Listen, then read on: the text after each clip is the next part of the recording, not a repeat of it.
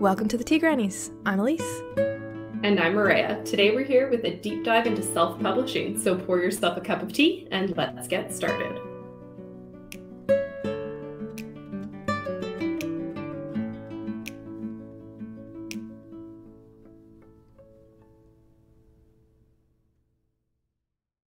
My father always had a quote ready whenever I came to him with a problem. A maddening habit, particularly since he used them instead of solutions for my childish problems. If I came to him jealous of a friend, he would have, oh, what a bitter thing it is to look into happiness through another man's eyes, ready for me from William Shakespeare. When frustration got the better of me during our shooting lessons, he would quote Goethe and say, "Everything is hard before it's easy." And when I complained about chores, it was a quote from William Penn that went, "Patience and diligence like faith remove mountains." I would just roll my eyes back then, but it didn't take long after starting work at Upton's laundry service that I started quoting that last one to myself. By then, my hands were already so raw from the lye soap and hot water that I would have quit if I hadn't needed the money so badly. The work certainly deepened my appreciation for everything our housekeeper, Mrs. Hayhurst, did. What would she say now if she saw me scrubbing other people's laundry? "Patience and diligence," I muttered, and bent to attack a stained linen with a stiff brush. "Wouldn't it be nice if we all had a little more of that?" Mrs. Upton's voice startled me so that I nearly dropped my work. With an apologetic smile, she beckoned me over to a far corner of the Yellowstone courtyard of the laundry. "Come, we need to talk." As the other women working beside me in the steam-filled air stopped chattering to watch us walk away in silence, my heart sank. So far, the Uptons hadn't found much cause to reprimand my work, but perhaps there were complaints from customers about shrunken silks or torn lace. "Camilla, there are 2 men up front asking for you," Mrs. Upton said, and pulled me into the storeroom out of sight of the others. I blinked. "What? Who?" "They didn't say, but one of them, a very tall man with a right nasty look in his eye, gave me a real fright." She peered at me with narrowed eyes, her mouth twisted in speculation. "You're not in some sort of trouble, are you? I don't need any of that in my shop." I don't know," I admitted, edging away from the door. "No one should know where I am." "Well, whatever they got planned, I can't see no good coming from it." Her frown deepened, and in a rush, she pushed me through another door out into the alley between her laundry and the grocer next door. "They got that red horse of yours tied out front, so don't go back wherever you're staying, okay? Come back here in a few days and I'll settle your pay." So my overall comments are, I think this has a lot of promise, but I do think that the first page lacks some intensity. I'm not saying we need like a shootout or something like that, but I'd like to see a little more anxiety from our main character and a little more urgency to her learning that someone is after her. And I think that can be accomplished by cutting some of the words in the first paragraph where she speaks about her father and then bulk up the reactions when Mrs. Upton pulls her aside. I think then it would flow even better. I loved a lot of the descriptions, like attack a stained linen with a stiff brush and like the steam-filled air. I thought those were really, really nice. And it could just be the style of the character's speech or like the time period, because I'm getting kind of like, I don't know how else to describe this, like Western, Wild West vibes from this. But the red horse would refer to like chestnut horse, which is a reddish brown color. So if you wanted to be totally correct about it, you would say chestnut horse or your chestnut outside or whatever. But yeah, and then as far for some of my specific comments, one of the thoughts I had about trimming that first paragraph was to cut one of the quotes so that there's only 2. I think that would free up some space and still really get the point across.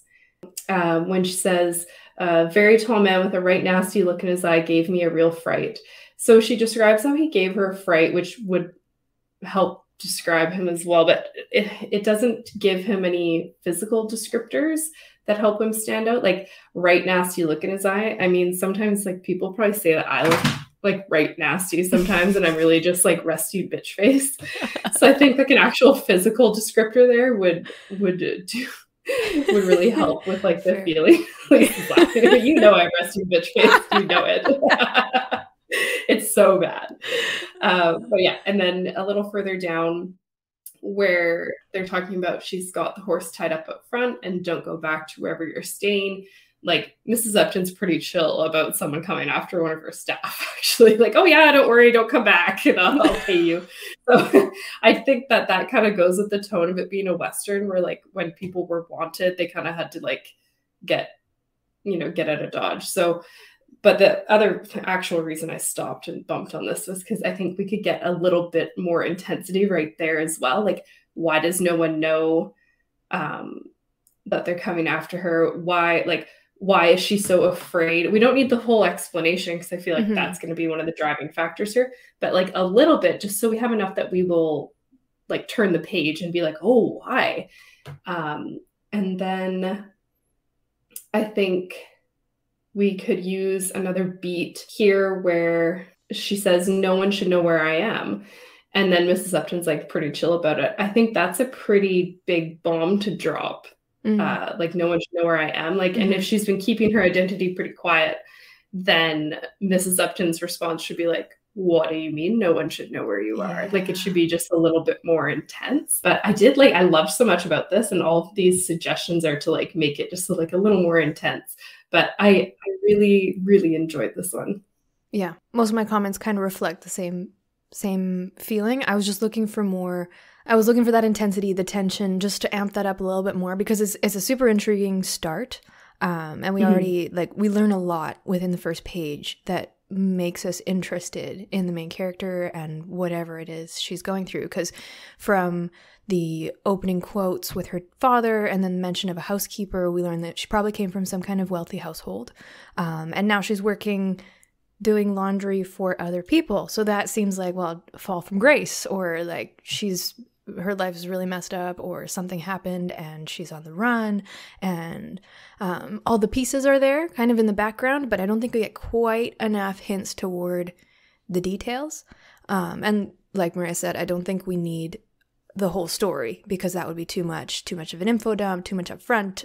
Having the intrigue and the suspense of finding out what happened is part of what drives the story forward for sure. But I'd love to see just a touch more of that here, to build that suspense and keep us a little bit more on the edge of our seat, I guess, because it's so promising. It's all right there. Like, I love the descriptions. I loved the voices of the characters, the setting, the word choice in certain areas about the grocer, and yeah, it's a very polished first page. It's very interesting, and I would definitely read more as is, but just adding that extra punch that seems to be missing here to ramp up the tension, I think would just add just that oomph and make it really, really shine.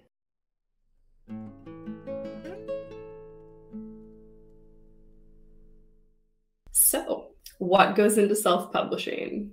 Self-doubt, tears, screaming, all of those, I suspect. So, before we jump into the episode, we are operating under the assumption that your manuscript is as ready as it possibly can be for publishing before you go into these next steps.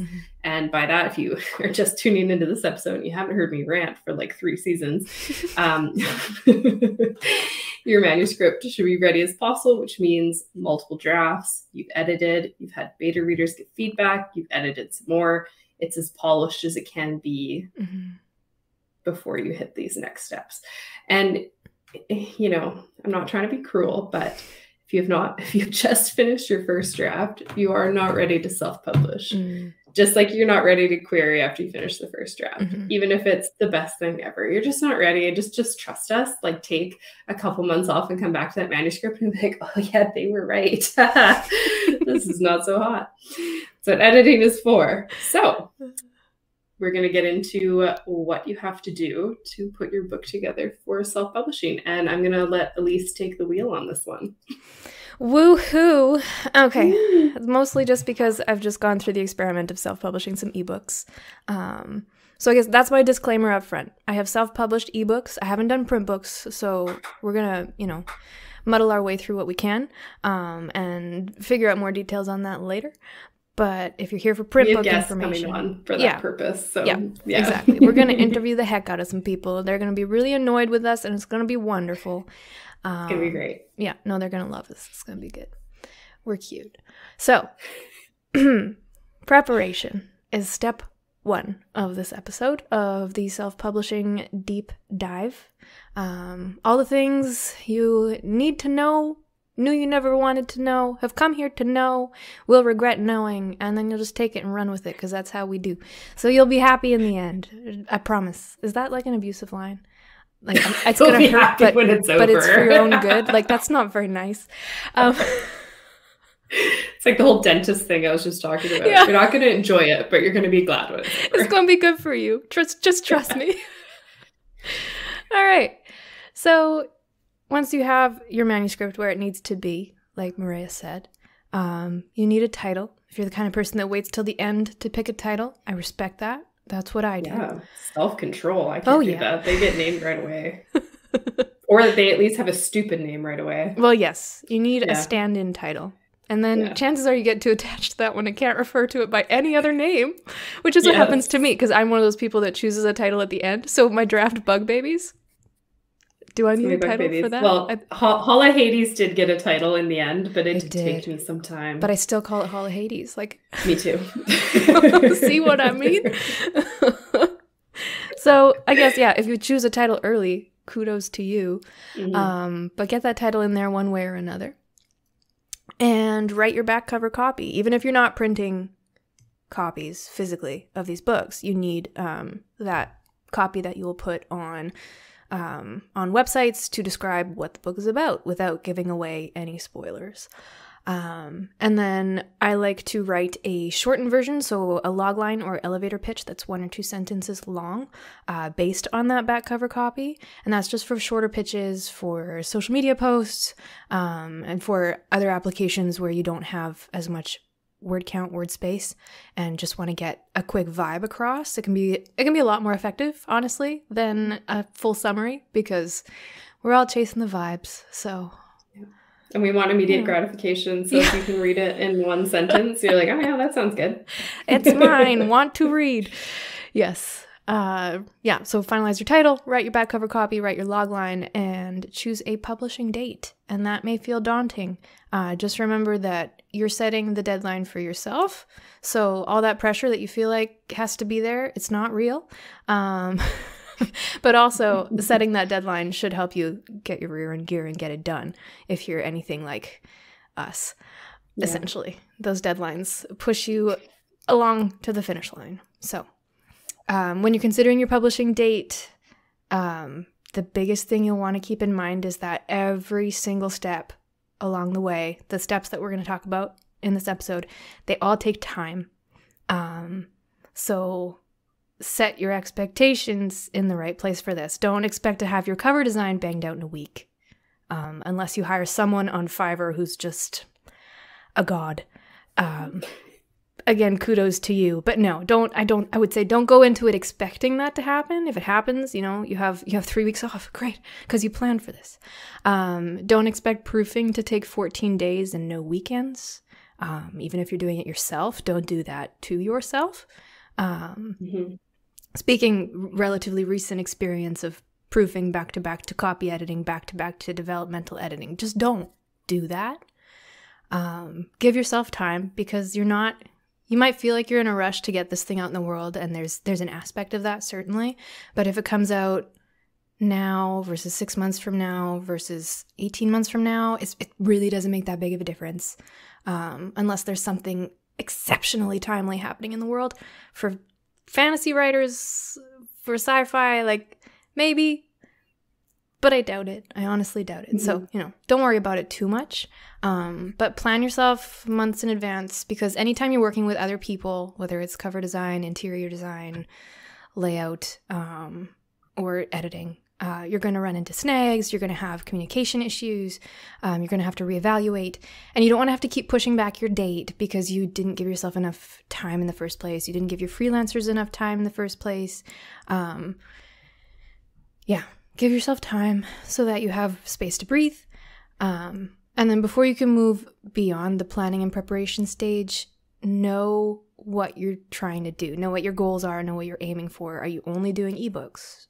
That was me, so I had a breather on all the other stuff because I didn't have to prep the print versions.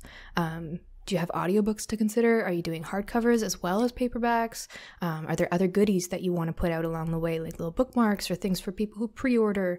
That can be a really good way to drum up business.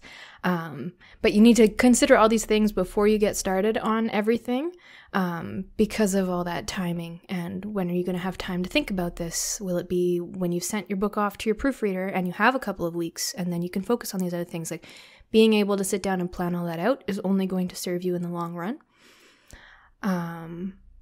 But yeah, I think those are all my suggestions for step 1. Suggestions? No, they're rules. These are laws. Rules. Laws you must follow. And last but not least, a very, very important step in your preparation is setting a budget. A lot of people don't do this, and then they kind of start diving in and go, oh my God, it's so expensive. Yeah, you got to do this part, because then you'll know what you can do yourself and what you can hire out for. So if you have a hard cap of $500, that's going to limit you. You're going to have to do a lot more yourself. If you've got $5,000, okay, maybe you can get your dream cover. Maybe you can do more paperbacks. But it makes a big difference in the type of things that you're going to need to do for your self-publishing journey. I'm a budget queen, and I like to ignore my own budget. If anybody follows me on Bookstagram, you know how that is. You see my hauls. It's so bad. So, like Elise said, you've got all those steps to do before you even start, like ebooks. What else do you want to do with it? What kind of cover you have in mind? So start with those. Then you're going to make a list, and you're going to start doing some research and decide what you will do yourself versus what you want to hire out for versus what you'd like to hire out for. So there's some things where you're like, I have to hire out for this because I don't know how to do it. And then you have some stuff you're like, I'd like to hire out for this, but if push comes to shove, I can do it myself. And consider your writing community when you're doing this, because you might know someone who's just starting out with copy editing and they're looking for clients. You could probably get an intro price based, instead of a full price. If you have a friend that does cover design, like we do with Maya, who's on one of our recent episodes, well, maybe find out what they would charge. Maybe they'll give you the friends and family discount, and see but make sure they can produce the product you want before you agree to just the price.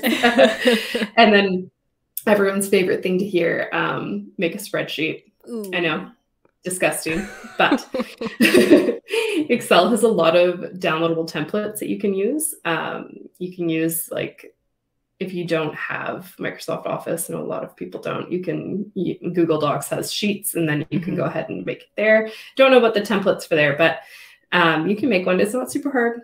YouTube it. It's not too bad. And this will help you keep your expenses straight. So if you really want to be prepared and you really want to decide, what you can do yourself and what it would look like if you didn't do a lot of it yourself, you can make multiple tabs of the spreadsheet and do like one on a shoestring budget, one on like kind of a mid budget, and then one on like your dream budget. And then once you go through these steps and you get some idea of what you want to do, and you're done brainstorming all the cover designs and everything like that, you can decide. And that's the other perk of taking your time. Like Elise said, you will probably have more money to spend if you don't rush it. I know if I was going to self-publish right now, I'd be like, well, it's not going to be a very good product because I don't have the money budgeted and set aside for it. Whereas if I knew in 6 months I was going to do it, then I'd be able to start putting money aside for it. So that's something you do have to think about as well. I'm very glad you're here. Because, I'm not the person to come to for advice on that. So y'all know who to talk to now. Okay. The next thing we need to get into is a little nitty gritty, so I'll try to keep it short, but it is very important. You need an ISBN for your book. And this is step 2, ISBNs. This step applies to all formats, whether that's ebook, print book, and that's paperback or hardcover. You'd need 2 different ones for that, or an audiobook. You need an ISBN before you start uploading your book files onto any sites like Kindle Direct Publishing, or sending stuff to printers. You might not need it right off the bat, but you will need it eventually, unless you're only publishing on Amazon, and then you can use theirs. They can give you a free one on their platforms. But I will say I would not recommend that, because then if you ever want to move your book off of Amazon, that could get complicated, and then you're going to need one anyways. So I recommend just getting one for yourself to get your own ISBN. Don't let Amazon own you that way.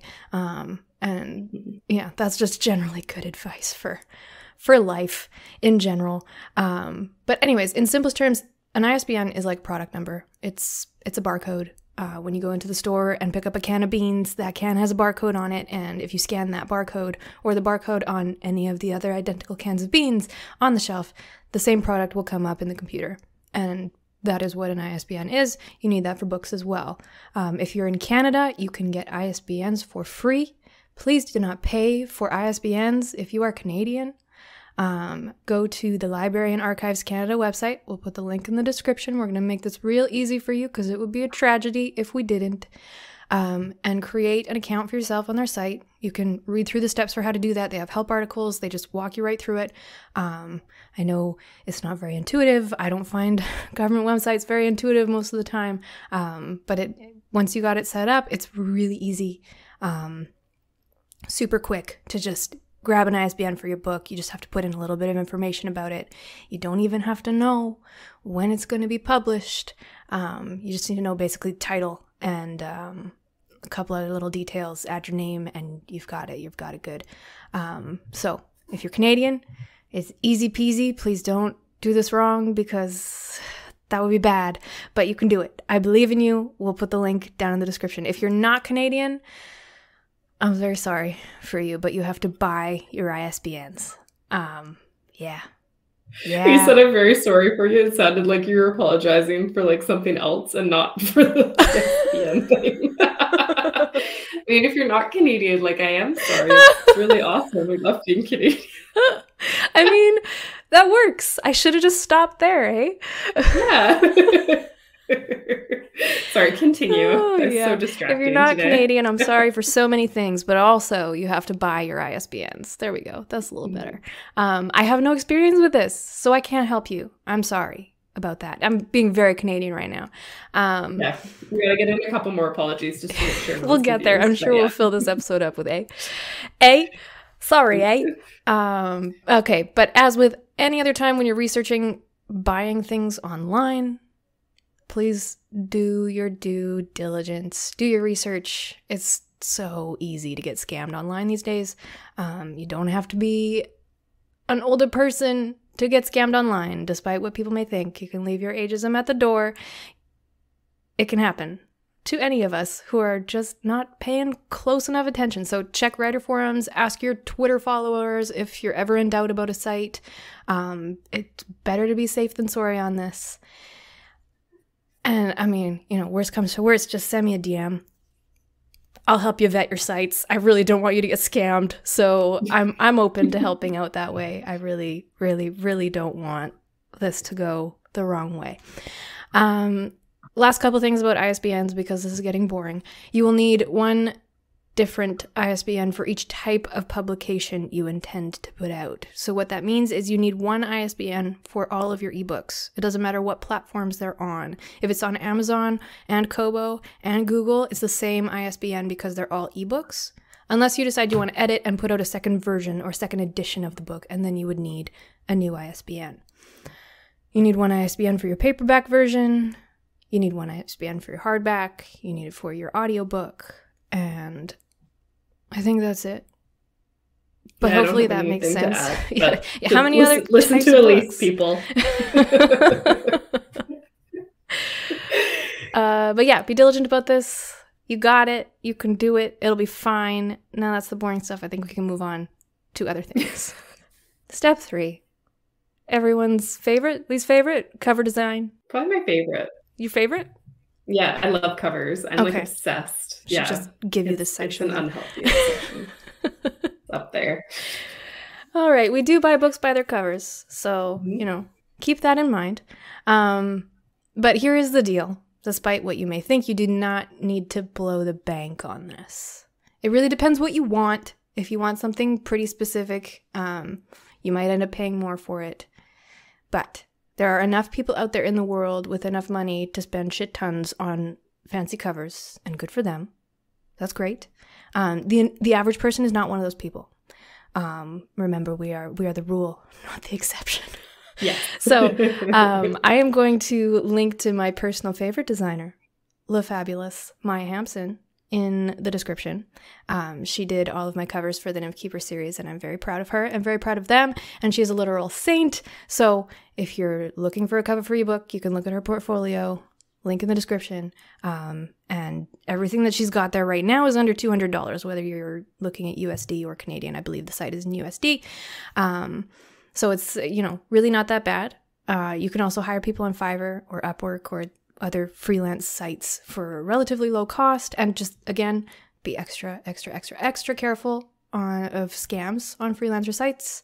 And pricing aside for the moment, pay for something you actually like genuinely. You see the product and you're like, no, that's beautiful and I love it and I could stare at it all day. Make sure that that's your reaction, because you don't want to have to be changing out your covers every couple months or years because you settled for a design and it was cheap, but it wasn't up to your standards. If you think it's subpar from the get-go, other people will think so as well. So, take your time to look at it, put it aside for a few days. I do this to Maya all the time. She probably hates me. I'll stare at it for a couple hours. I'll put it aside for like 4 days, and then I'll look at it again. And if that's not enough, I'll wait another couple days before I get back to her with feedback. So give yourself a few weeks and up to a couple of months for this stage. You're going to have to go back and forth with your designer on this, depending on how many tweaks you want to make and whether they understand your initial premise, because trying to describe design in words that another brain will understand is like you're speaking two different languages, man. It doesn't come naturally. It's going to take time. You're going to be picky. You're going to try and explain what you want, and they're not going to get it. They're going to have to guess, and they have to try all these different options. And yeah, it never goes right the first time. Just go in expecting that. If it does, rejoice. Have a glass of champagne. You've got 3 weeks off. Like we said, there are exceptions, but we are the rule. So plan to be the rule and not the exception, and just go with it. It'll be fine. You'll get something beautiful, and you don't have to spend all your life savings on it. Yeah. And this is where it comes in to make sure that you have samples of covers that you like, covers that make you feel some type of way, covers that you can show the artist, or like, say, I like, this edition of this popular book. That's the cover I like the best. That's the vibes I want, because like artists understand vibes. So you can definitely say that. Don't be that person who's like so wishy-washy that the designer has no idea where to start. You have to give them somewhere to start so that they can give you some options, and then you can work from there. So if you like the font on one cover and the colors on another and the vibe of another, send them all to the cover designer, but be specific about what you like about it so that they know what to do next. And yeah, you don't need to break the bank on this, but you will be promoting this book to death, and you'll want to at least like looking at it. You're going to want to, just trust me. And, the whole never judge a book by its cover is absolutely bullshit when it actually comes to books, because people do judge by the cover. Yeah. So if you have a fluffy rom-com that you wrote, don't pick a dark and witchy theme for your cover. Like, your reader is coming in there with expectations. So if you wrote a fluffy rom-com, give us a fluffy rom-com cover. Yeah. If you wrote something like a dark witchy fantasy, like give us that black cover with like the cool writing and like the vibes, right? So that's something you got to do. Pinterest is great for this, or just browsing the bookstore, browsing on your like online websites for books, wherever you buy your books. Bookstagram is awesome as well for this. So if you're not on Bookstagram, you should be. Come join us. Join the dark side. Yes, come to the dark side. We spend a lot of money on books, and we keep saying that we will not buy more books. I'm on a book ban. Look at my book haul. Okay. Yeah, I just did that, and I got like 7 books. So. Yeah, it's dangerous out there. Danger. All right, so that's cover design. Believe it or not, there's one more design step that we have to talk about briefly, but the book layout and interior design. Believe it or not, it is necessary for both print and ebook to consider this stage. People usually think that you write the book, you slap it in a Word file, and get someone to design a pretty cover, and you upload them both, and you're good to go. But no. Have you ever looked inside a book? Those aren't 8.5 by 11 printer pages. There's specific sizes and the text has been formatted and adjusted to fit within the margins of these pages, and you can hire a specific designer just to do your book interiors. Like, it can be a different person from your cover designer. Chances are maybe they don't do both. I know some designers do both, but you could hire 2 different people for those 2 different things. Now, because this hasn't been my experience, I'm just going to focus on what you can do if you don't want to hire someone for this. This is self-publishing after all. If you're down to do it yourself, you can find a way. So for my ebooks, I experimented with a site called Reedsy. They have a book editor tool. It's completely free. It lets you upload, edit, and set up your book with like copyright, title pages, acknowledgements. You've got a dedication page. Like, it gives you all the sections. You just fill in the blanks. Whatever the heck you want, you can do. You can add different sections and slap it into your final product. And you can use this for ebooks and for print books. I don't know how well it does going to print because I haven't done that. So, I mean, if an actual designer looked at the finished product, they would probably gag, but the average person is not going to notice and they'll think it looks just fine. Okay, but for people who want to be able to customize a lot more and pick their own fonts, you can't do that with Reedsy. You pick a template from Reedsy. They give you like 4 to choose from. And you decide based on my book, this is the one that suits the vibes. So I would say they have the options that are needed. But if you want to be able to customize that and pick specific things or add like illustrations or cute little icons and pictures to your chapter headings, you need something that's more robust. And you're probably going to have to pay for it. So there are tools specifically for book layout or design, such as Vellum. Vellum is only for Mac. Atticus is for any operating system and is a bit cheaper than Vellum, so you might want to look there first even if you have a Mac. But these are both paid programs. We'll put links in the description as well. Atticus also works on Chromebooks, which is a real kicker because a lot of programs don't. So if you're working with a Chromebook and you just are feeling like nothing works for you, Atticus will work for you. So if you're hiring a book layout designer, you shouldn't need to buy software because the designer should have access to it already if they're worth their name. They should not be making you pay for software, so don't get scammed that way. Don't know if it's happened, but it probably has. They'll take care of all the technical stuff. So that's book layout and design. Yeah, we can move on from there and move back into something that we're actually a little bit more familiar with. Step 5, proofreading. Yay! Everyone's favorite. Oh, I want to die. Oh, yes. Proofreading gets its very own step outside of the editing process from before that we talked about, because you've already done all your edits at this point, like we said, before you're even thinking about these things.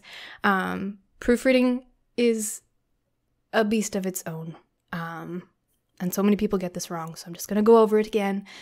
This is the last stage of edits that you do on your book after it has been designed and laid out by your designer or your designing program. This should be a PDF so that you see exactly what it will look like in print form or ebook form, however it is going to be published. These edits should not happen in a Word or Google Docs file. You shouldn't be able to just, go in there and erase and add in. That's not how this works. The PDF maintains the proper formatting, and that's very important because you're also looking at spacing and design and making sure that page numbers are where they're supposed to be. And then, of course, if you missed any typos at any of your previous rounds of editing, we want to catch those here. At this point in the process, you're probably sick to death of reading your book. That means you've done things right. You hate it now, even though it's wonderful. I just went through this.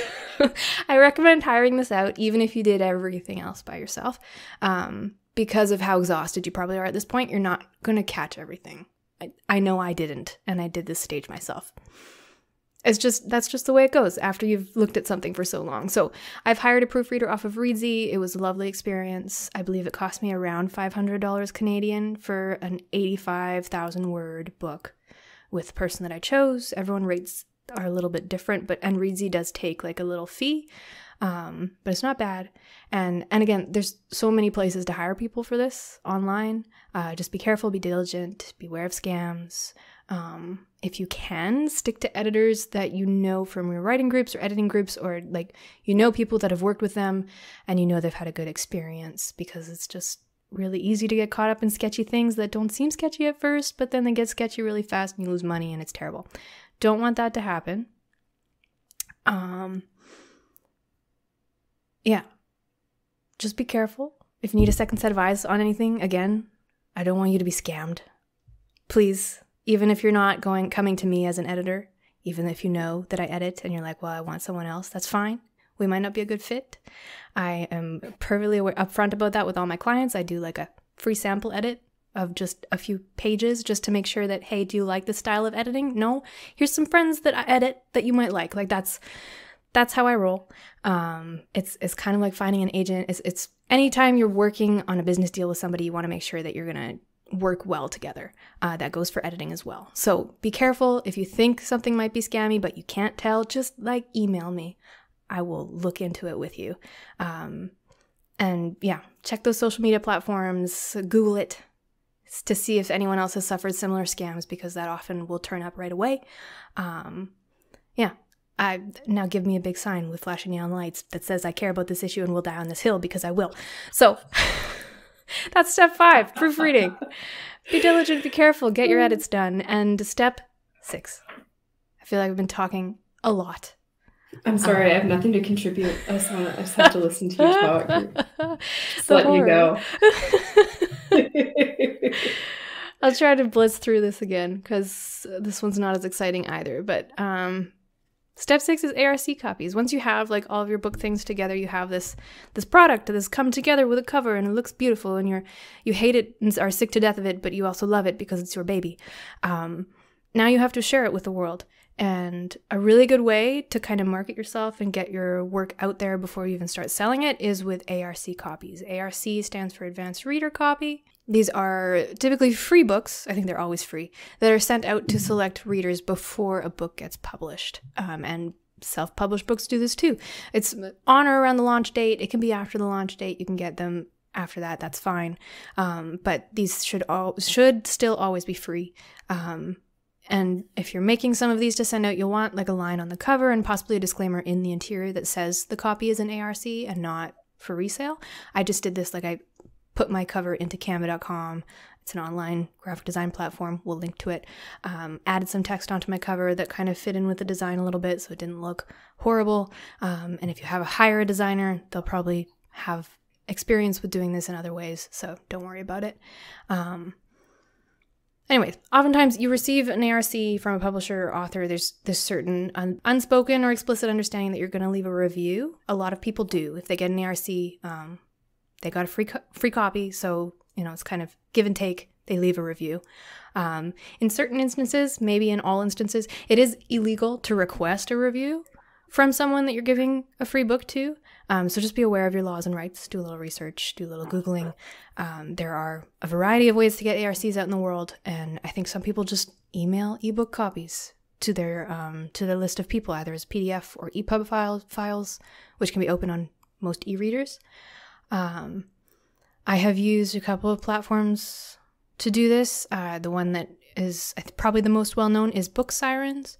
That's specifically for distributing ARC readers, getting reviews on your books, and there's a free tier account with some limitations that works if you're just sending to people that you already know, and then they also have paid account tiers that you can choose from if you'd like to get a little more reach, and it greatly increases your chances and definitely gets your book out there. So I would say it's never not worth it. And there are other websites, I'm sure, that do this as well, but Book Sirens, again, is reputable. I know people that have used it and have said it's been successful, so that if you're wondering and you don't know anything about it, that'd be a good place to start. Are we supposed to call them ARCs? Because I've been calling them ARCs in my head for like 2 years. Damn it. So we're gonna keep this in so that listeners can weigh in on what they call it. I call it an ARC, probably because I never say it out loud till this episode. So then you said ARCs, and I'm like, oh, that sounds like a lot more correct. No, I call it an ARC. I think it probably goes by both. Like I say it ARC because it's easier to then break down the acronym. But I'm pretty sure I've seen both or heard both in social media context. Yeah, I'd be very interested to hear. I'm interested to know. It's one of those classic instances. You know you're a reader when you've heard a word and you can use it in context, but you can't say it properly. Yeah, that happens to me a lot. Yeah. But I did want to add that I didn't mean to go off topic slightly, but the other thing I wanted to add is to try and make sure that you send some of your ARCs to people that you know. I did review Elise's for Roots of Blood, even though I'd read it like a million times. And I did find a few things that she needed to fix. And I did this for another writer that I know. And I just kept like a little running list of like little typos or like missed commas. Like, this isn't the time to be like, why did you do this with this character? Mm-hmm. No, just keep a little list of stuff that might have gotten missed in the proofreading process and then send it to them way before they hit that final publish button. Don't wait till like publish day. Be like, hey, I just noticed you're missing a comma on every single page. How many times? Do you know how many times, like, especially family members and friends, this is just a little side tangent because I have to. When you publish anything, whether it's traditionally or self-published, and any of your family or friends read it, if they do so, just expect this to happen, smile and wave and move on. But they're going to come to you after it's been published and it's out in the world and you cannot change it. And they're going to say, yeah, I noticed on like a few spots, there were a few things like a missing word, a typo. Yeah. And you're going to pull out your hair and you're going to scream into a pillow that night. And you're going to say, why didn't you just let me live in ignorant bliss? Why did you open up the matrix for me? Man. Like, how dare you? What do you want me to do? But it's okay. It's going to happen. People can't help themselves. I think they just, like, people feel really proud when they find a typo in a published book. I found a couple typos in the last couple months in traditionally published books, and I was like, aha, that doesn't just happen to the self-pub writers. It's right there. It's just, it happens all the time. Yeah, it does. But yes, do try and make sure you get a buddy or two that will read it sort of with that in mind for you. Because again, you've looked at it so many times that your brain is going to start skating over the words and you're going to miss stuff.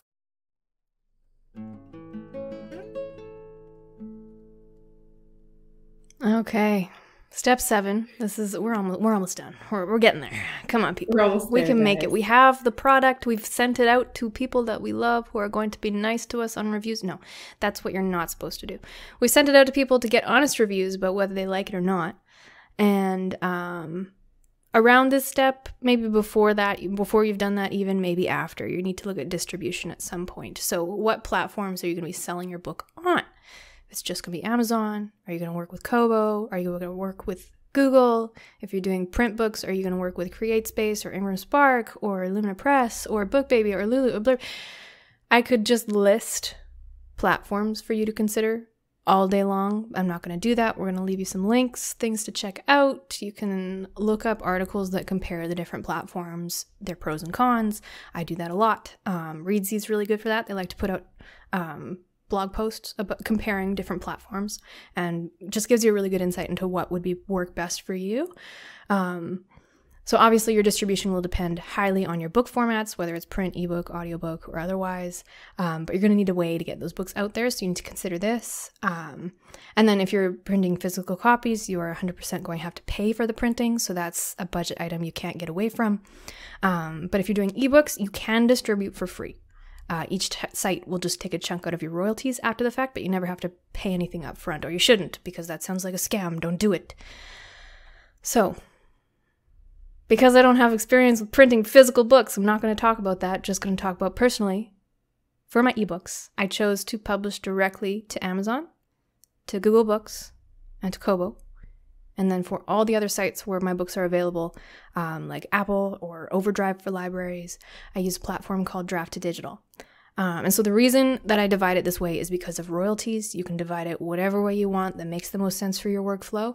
But I publish directly to Amazon, Google, or Kobo, meaning I create an account on each of those platforms and I upload my books separately to each of those and I add in all the information and I set up all the pricing separately 3 different times for 3 different platforms. I do this on purpose. I do this to myself. Yes, it's a circle of hell, but it's one that I'm willing to live through because I can get up to 70% royalties on those sites if I do it that way. If I went through Draft2Digital and just let Draft2Digital upload to all those sites for me, which is what it's for, it's great for that, Draft2Digital also takes a cut out of my royalties, so I'm losing more money. And it's relatively easy to set it up on Kindle or those other sites, so I just find like it's worth my time to get those extra royalties by spending the time there and doing it myself. But you can absolutely use Drafted Digital to do it on all those platforms and just take that work off your plate if that makes more sense to you. All right. Here we are, Samwise Gamgee, here at the end of all things. Step 8. We have marketing. And you can hear the devil laughing in the background. I know you can. It's me. Sorry, it was like a perfect moment. Oh, man. Doesn't even have to be an evil laugh because you can just feel the evil leaching out of the word. That's a great start. I know that you're really jazzed to start marketing your books, just like me. But to start, you need it. It's how we make the monies. It's how the world goes round. It's why you have advertisement jingles stuck in your head because someone had a marketing plan and it worked. Good for them. Marketing is hard. Marketing is complicated. It's confusing. Some people have a natural affinity for it. Some people don't. The same can be said of any other steps we've talked about today. So don't be too daunted by it. It's personally my least favorite part. And once my books are out, it's like, okay, I don't talk about them anymore because they're published. That's all I have to do, right? That's how it works. People will find them and read them on their own if they're good. And if they're bad, then no one will read them, right? Totally. Let me just burst that bubble right now. If you feel like your books aren't good because people aren't reading them, that's a false equivocation. Like, don't put those things together in your mind. It's just the market is so saturated and it's really hard to get noticed. Like, that's just a reality. And sometimes it just flops. And it's not because the book isn't good. Like, there's plenty of books out there that are not known at all. They're really good books, but they just can't break into the market because of too many ads. And that's the reality of this world that we live in. So don't be too stressed by it. It'll be what it'll be. That's how I approach it anyways. But first things first, with marketing, do you have a website? If your answer is no, drop everything. That's your next step. I don't care what stage you're on. Go get a website, because if you don't have that, that's like your central platform. That's where everything should be leading back to. That's where people are going to go to check up on you. It's the easiest way to do that. Some people don't like email. Some people don't like Facebook. Some people don't like Instagram. Some people are only on Snapchat. But if you have a website, everyone can find that. And that's kind of the only platform that works that way. And I feel like you can't make marketing happen effectively in this current world without a website, because it's your hub, it's your foundation.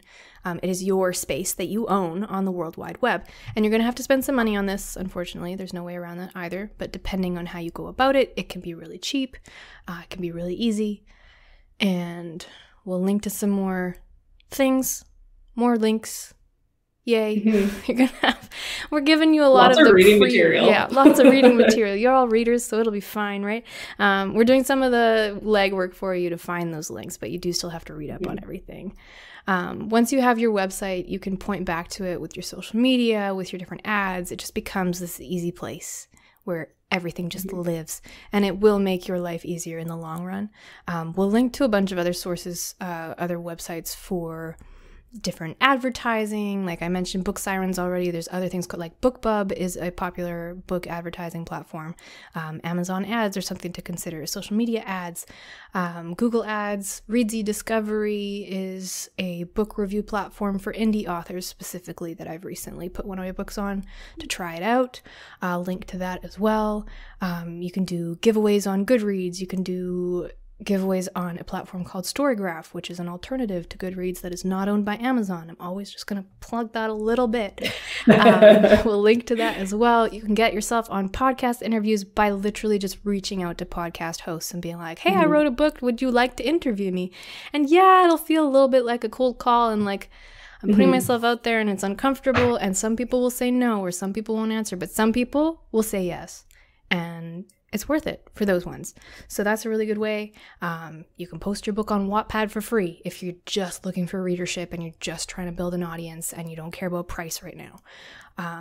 We can link to that as well. But it all comes back to your website, because all of these different things should link back to you and who you are and your brand and what you're doing, and build off of that. Another thing that I didn't mention yet is email newsletter lists, because I hate those too, but That's another platform that is, it reaches out to more people than Twitter will, because some people are on Instagram and not Twitter, but in order to have an account on either, you have to have an email. So everyone has an email.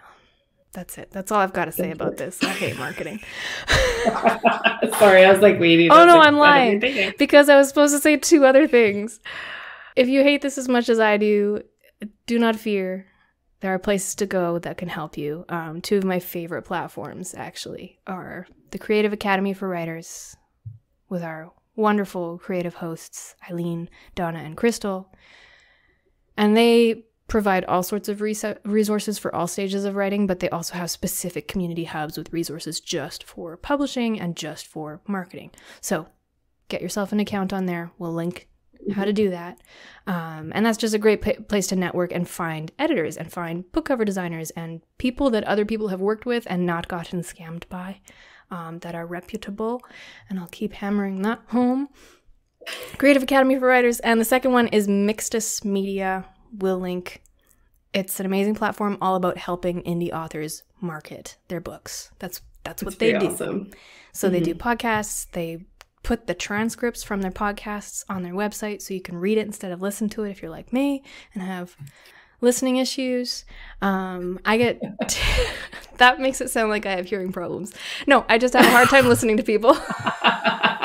Sometimes I can't. I'm like too overstimulated to listen to people talk. Yeah. Like that's why like audiobooks only really work for me when I'm like driving or doing something like that. Yep. Because the rest of the time I'm like, I can't listen to someone talk to me right now. I just get distracted and then it's like been 2 minutes and I'm like, I have no idea what just happened because you completely missed it. I don't know how I succeeded in school. But anyway. We made it to the other side of school. It's all that matters. Mixtus Media, I'm on their email newsletter list and I get tips from them all the time and they're often very timely. So I'd recommend signing up for that. And that is all I have to say about this. Yes. I don't have too much to add. We're kind of keeping our marketing segment short because we have some indie authors joining us for the last 2 episodes and we're going to pick their brain about it. But I did want to say to consider that each of your social media platforms will require a slightly different approach for your marketing. So like what works on Instagram is not going to work on Twitter. Facebook's kind of, your grandma and your aunt will see it and that's great. And if you're planning on doing some paid ads, pick your platforms, make a budget and give yourself a timeline. So if you're new to paid ads, I would suggest picking like 1 or 2 platforms that you feel confident on, that you have a following already on, and doing a bit of a shorter run and see how you do for the first time. Like we did a little paid ad for our show for season 3 on Instagram and it wasn't very expensive. I think we ran it for like a month. It was just kind of an experiment. Yeah. And it made a difference. It really helped our downloads and that. So we probably do it again. But if we'd had the opposite data, then we would have tried another platform or would have reworked our strategy in the ad itself. So it's something also to consider. And that's the tea on self-publishing. Don't forget to rate and review us wherever you get your podcasts and follow us on Instagram at the Tea Grannies Podcast and on Twitter at the Tea Grannies. All links discussed in this episode will be in the show notes and we'll see you next time for a chat with indie romance author Kate McWilliams. Happy writing.